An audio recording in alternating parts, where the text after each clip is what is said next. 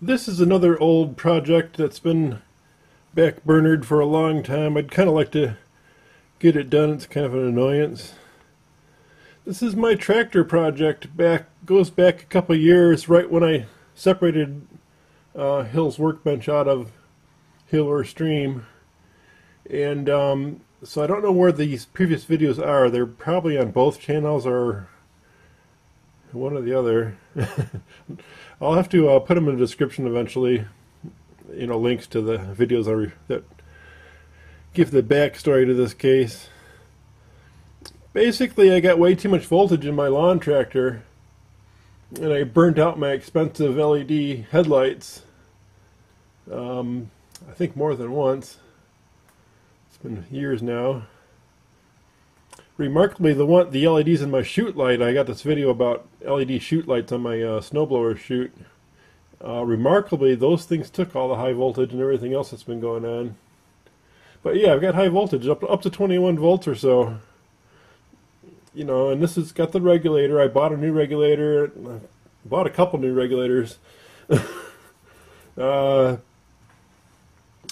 I determined, you know, no matter what I do, well, one thing that was making it worse, there's two things that it turns out makes it worse. If your battery is weak, has a high equivalent series resistance, ESR, it's, you know, getting old and weak, that aggravates the problem, it seems like. You need a good solid battery to pull this regulator. It's weird. You'd think it would regulate against a ground, you know, an absolute voltage against ground, but it doesn't appear to do that. And the fact that instead of having a fuse, I was using a light bulb in a fuse socket on that lawn tractor. It's an ATC type fuse, but I have a little light bulb and a fuse. That's another video. That I was using for troubleshooting, and that was actually aggravating in my high voltage situation. I had 21 volts with that light bulb in there, even though I had a newish battery. And when I took the light bulb out, the voltage went down. Still a little bit high, but nowhere near as high as it was. You know, like a 14-ish, 15-ish, which is not really where I want it. And then I noticed, even though I've got conventional bulbs in the headlights, and I've kind of gone to running the headlights just to keep voltage in check in that thing. And I need to put a voltmeter on the on the panel of that tractor. But I've been, you know, crying out for a better voltage regulator. Here's one of the old ones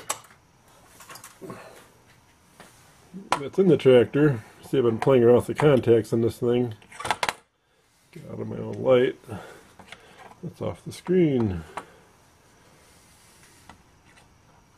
So that's kind of what the old regulator looks like.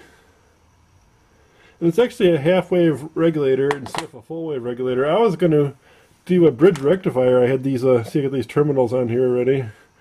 And I was going to do a bridge rectifier. I screwed up one of the heat sinks. And I was going to do everything heavy duty, you know, potentially that it could handle 15 amps. Because that's what this whole system's rated for, 15 amps.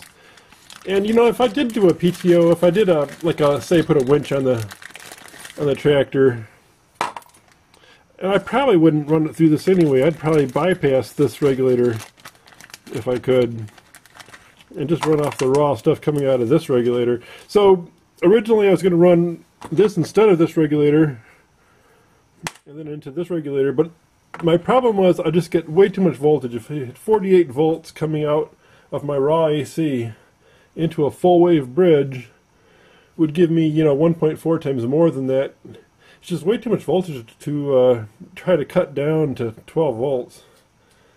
So I said, well, why don't I just use the stock, you know, I got 2 or 3 of these that work.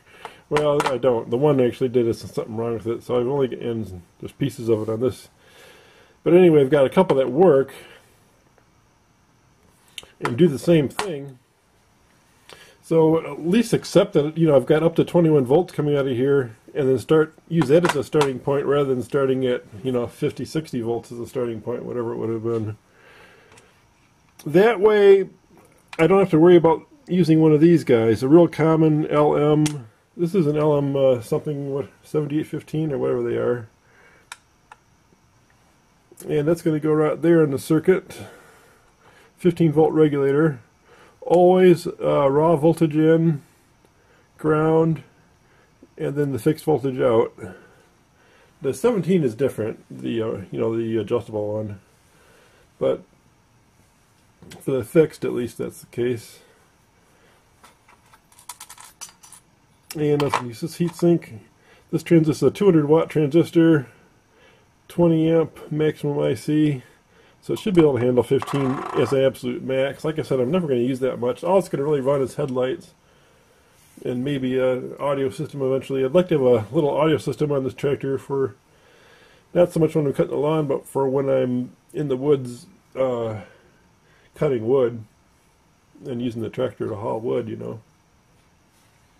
So, kind of a eccentric idea, but I'd like to have a good source of a reliable voltage. I'm trying to shoot for 13.8 volts, basically.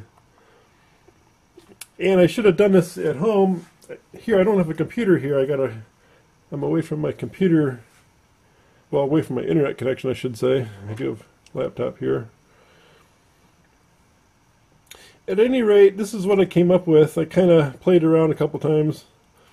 If you use a 2-transistor circuit, you can go the other way with the transistor. You could use a PNP and use the collector as your input on the power, and anyway, use a 2-transistor circuit.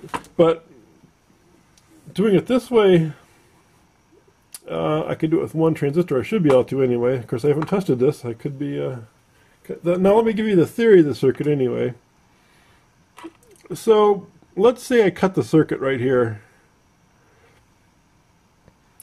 I would still be drawing my 13.8 out of here because my 15 volt regulator is still working and putting out its, up to 1 amp current, going through a 1 amp diode type deal here.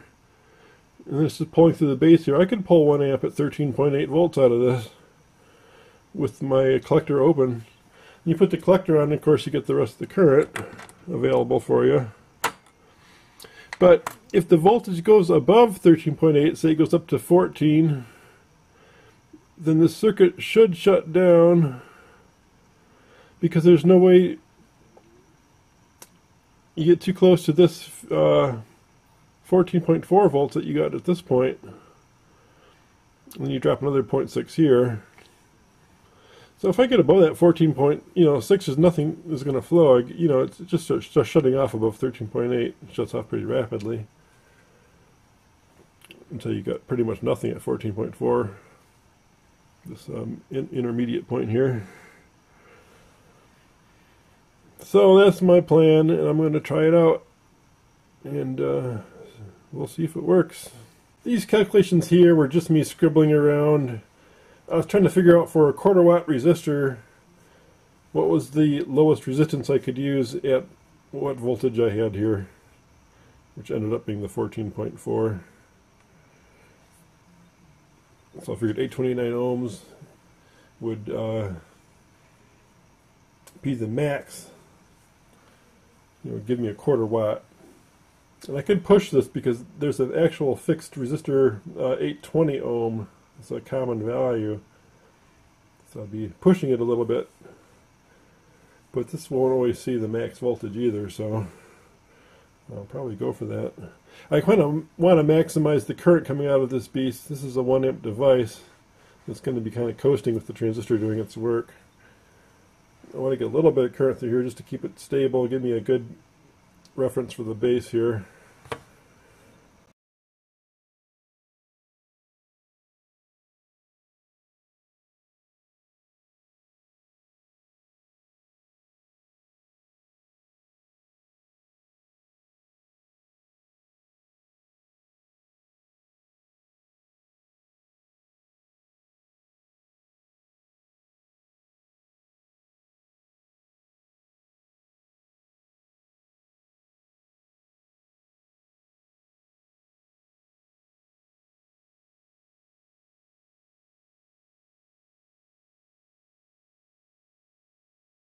And here it is, completed.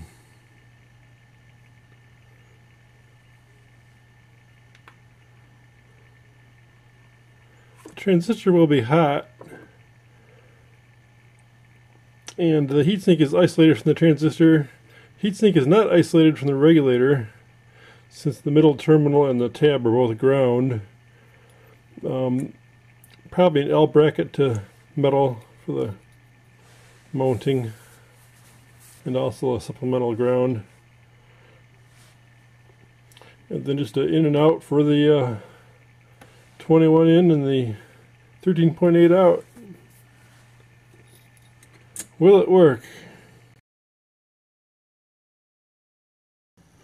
So just entertaining some next day thoughts. I'm going to just do some basic ohm meter checks, and then I think I'm just going to plug it into real life and see if it works in real life. Daring and foolish as that sounds. I'm tempted to put a cap on the input. I'm debating that. There's pros and cons to that. Because this is the rough coming off of the, coming off of one of these regulators. So it actually shouldn't be all that rough. Well, there's no capacitor upstream.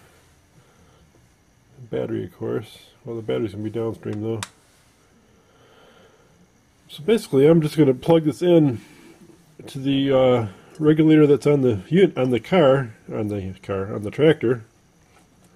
Plug it into the B plus out. And then I got a spade on this end where I'll just take the wire that normally went there and plug that right into here. So let's just be plug and go. And then I just got to find a place to house this under the hood where it's not going to see any weather, of course. If it all works, I should probably, and I'm settled on the circuit, I should probably spray this with some kind of conformal coating on all sides, even paint. Well, not the heatsink, though. Be nice to get some coating on these bears. Maybe I'll just use tape, and I might just paint this red or something. I'm going to put it in a place where you're not going to get to it easy anyway. Shouldn't be a foul. It'll be hot when the engine's running, but also give me an easy test point. So one of the downfalls of this circuit I predict will be that I'm not going to get any charge during idle, because I'm going to need almost 18 volts here for this circuit to even really work, really give me a good charging voltage out.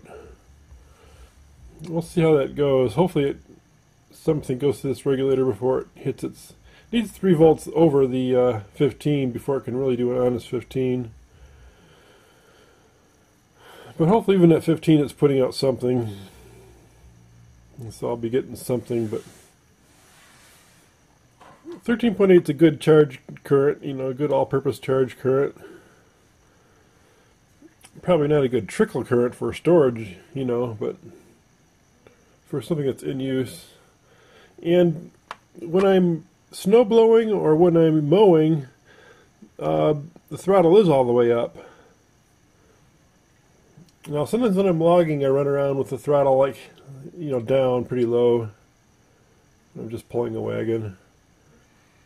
So the other thing I'm going to have to do, if I do the circuit especially, is get a voltmeter on my front panel so I can tell when I've got my 13.8 and when I don't,